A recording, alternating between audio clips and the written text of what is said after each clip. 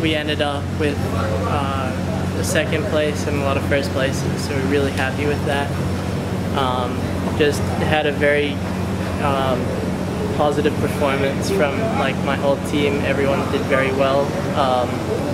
It was great to be back in Langkawi. This is my third time here. I was here for the Optimus Worlds about 6 years ago, so it was a long time, but it was quite a tricky regatta. We had a really good little battle with Boy for some of the starts, and just had a lot of fun and sailed our best. Ended up performing well.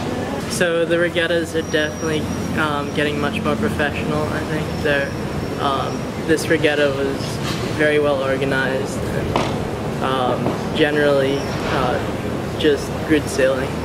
And it's a great venue for sailing. Across Southeast Asia, I think sailing is still growing. But unfortunately, there were only 2 TP52s here this year.